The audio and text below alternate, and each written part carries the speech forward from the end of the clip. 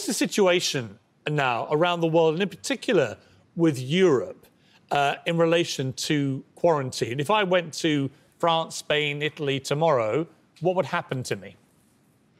Well, if you go tomorrow, by then we would have heard the announcement, which is that, I mean, currently you can fly even today to European countries. And if you are flying from the UK, then there is no mandatory quarantine for the majority of those European countries. In some countries, there is an advisory quarantine. But the UK want to try and smoothen this out with this map that they're going to reveal, where they're going to grade countries green, amber, red, depending on the risk. And ultimately, if it's green or amber, the Brits will be able to go and come back without quarantine. But I feel that there really isn't enough change in terms of we are still very much in a pandemic. There are still no health protection measures for aviation. The UK is still shying away from announcing a testing plan for passengers like the rest of the world. And the conversations I've had with airline CEOs say that this do-nothing approach is not sustainable. Maybe for July and August, but not much longer than that. Professor Devi Sridhar, it seems the air bridge... Look, I'm really happy that we're going to be allowed to go on holiday, you know, and I think a lot of people are. But perhaps we're not putting our health in front of our desperate need to get away. And there seems to be a sort of inconsistency in the countries that we're planning to go to, because if you look at... There's a list here of active cases. On the one hand, you have, you know, we might be able to go to Greece, for example, which has just under 2,000 active cases. But we can also potentially go to France, which has around 94,000 active cases. Meanwhile, I know we have our Portuguese politician as part of our lineup this morning. And in Portugal, there's 13,000 cases, but apparently Portugal's not going to be on the list. So can you see, Professor Sridhar, a problem here with the countries that we might go to and the risks we might be putting ourselves at if we travel there, and also the risks that they might be taking on by receiving us? Yes, definitely. I mean, it's clear that this decision is being driven by economic reasons and not public health ones. And what I would really like to see is, you know, Britain being seen as a green country as other countries create their traffic light systems to decide who they want to partner with.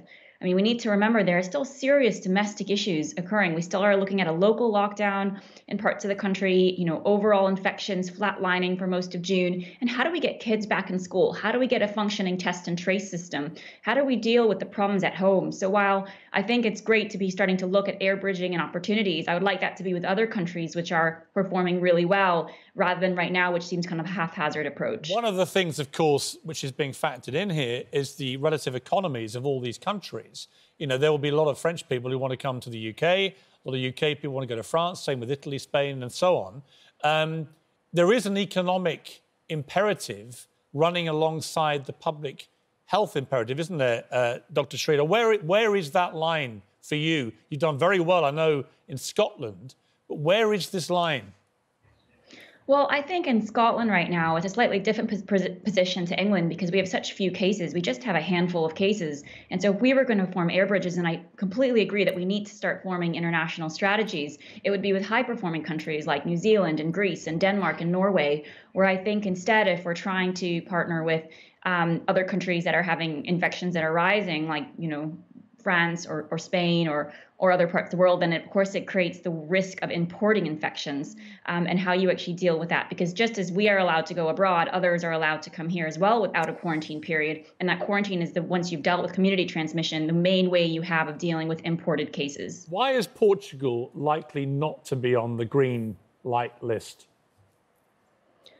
Well, I think it's about looking at the number of daily new cases or incidents in different countries and trying to assess whether that's at a level which is seen as the risk is acceptable or not. And to be fair, a lot of countries are, you know, approaching it in this way. Germany, Faroe Islands, Iceland, possibly, you know, the Pacific countries as well, as they start to open their borders. And so I think, of course, this can change by the day, can change by the week. We see what's happening across the pond in the United States. And so it's a fast-moving situation. Well, Ricardo Baptista Leite is in Portugal, near Lisbon.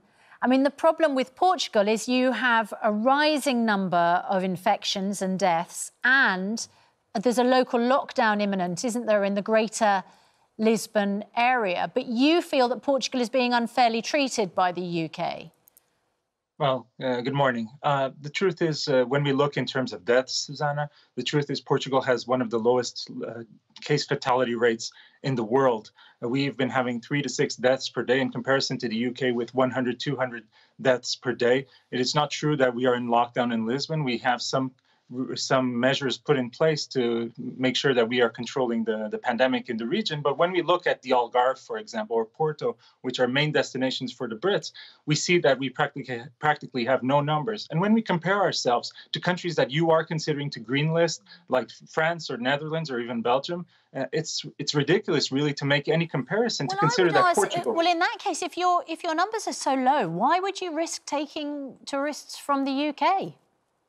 Well, the truth is we have a long-standing relationship. When Britain was in its darkest COVID hour, with your prime minister laying in an ICU bed, fighting for his life, actually with a Portuguese nurse standing by his side for 48 hours, we never at any moment considered blocking the entrance of our British friends, because we've always done so. And people that have to make this decision have to close their eyes and remember their last time in Portugal on a holiday. When they got off the plane, the person that welcomed them here, the receptionist at the hotel, the trouble is, if you don't mind me just jumping in there, the trouble is, sure. I'm not sure that friendship really matters. What matters is people living or dying. And this is part of the problem, is that you're talking about established pre-pandemic relationships, when actually the reality is this is a global pandemic. We're all in the same boat, and nobody wants these infection rates to go up. And I would imagine that Portugal, if you look at someone like New Zealand, they're not letting people in for many, many more months. And there is an argument that countries should be a lot more insular until they really get on top of it. You're absolutely right, Piers. What I'm saying is that based on that relationship, one would expect that you use fair arguments, scientifically based arguments, rationale arguments. So I ask you, after you close your eyes thinking about your last time in Portugal, open them and look at the numbers. And let's be real. Let's look at France, let's look at Netherlands, let's look at Belgium, and look at Portugal. And tell me, what is the rationale behind this ridiculous decision? Portugal will always welcome the British people, as and making sure that it is safe for their holidays here and keeping it safe for the Portuguese people. But we will never forget the British government's decision if they decide to lock us out, to put us on a blacklist with no rationale in terms of the scientific numbers. And that is the only way we're going to beat this pandemic. Well, Henry Smith, you're the MP for West Sussex, which I presume, does it include Gatwick Airport? It does, yeah, very much so. OK, so you have a vested interest locally in this. You're also chair of the all-party Future of Aviation group. I mean, a number of people would say, as much as they want a holiday, that actually this is an irrational decision because it is putting the needs of the economy, the aviation, the tourism industries, above public health. And, that irrationality is seen in the decision to exclude Portugal. I mean, Portugal has fewer cases than a number of other countries which are going to be green-lit. Well, I think we have, as a country, addressed this on the basis of health. This pandemic has been unprecedented around the globe. Certainly in this country, it is unfortunately no exception to that. And we have put health at the very top of the agenda. But we also need to start getting our economy going again, because otherwise the other health morbidities and impact on our national wealth will be significant, possibly for a decade or so to come. And that's why we do need to start regenerating our industries. Travel and aviation were one of the first, obviously, to be immediately negatively impacted and will be one of the slowest to recover. So getting our economy going again is very important. It is. I'll tell you something else that's really important, and that is getting children back into school. And I think for a lot of people, it is remarkable that children will be allowed to get onto a packed plane, which is an enclosed environment, and go off to countries which have, still high infection rates, but they can't get back into a classroom. And we're still months away from children getting an education. Have we got our priorities wrong?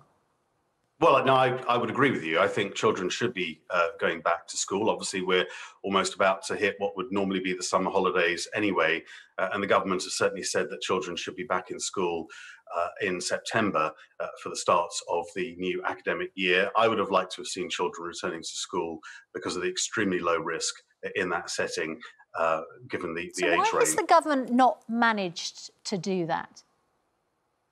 Well, I think there have been a lot of pressures on the government. There have been, I'm not a member of the government, but... No, but you're a member of the Conservative Party. Indeed so. On the one hand, we've got people who are saying that lockdown measures should continue for the foreseeable future. And then we've got another extreme saying that we should be completely opening up. The truth is somewhere in the middle. And I think that is broadly where we are. Now, hindsight's a wonderful thing. And no doubt when there's an inquiry into the response to COVID-19, the truth of what we should have done will come out.